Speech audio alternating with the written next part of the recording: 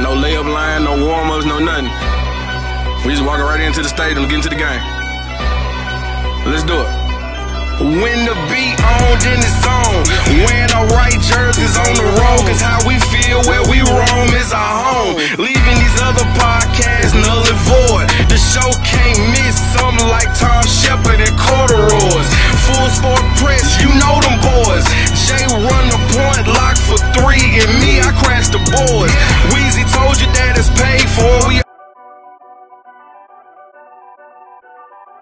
Before we start the first half, Weezy, you have a yellow Box of Cheerios Award recipient for the listeners. I do. This week's award recipient is Jack Del Rio. Sure, that's Jeff's guy. Washington Commanders defensive coordinator Jack Del Rio called the events of January 6, 2021 a dust-up. Yes. When you charge, what did they do? They stampeded DC, said it was just a dust up, and did this at team minicamp Wednesday after he was asked about a recent tweet that downplayed what happened on the day the electoral votes for the 2020 presidential election were tabulated. On Monday, Del Rio tweeted that he wanted to know the whole story, end quote, surrounding the protests against systemic injustice in the summer of 2020. And that he didn't understand why this week's congressional hearings examining the events leading up to January 6th were such a, quote, a big deal.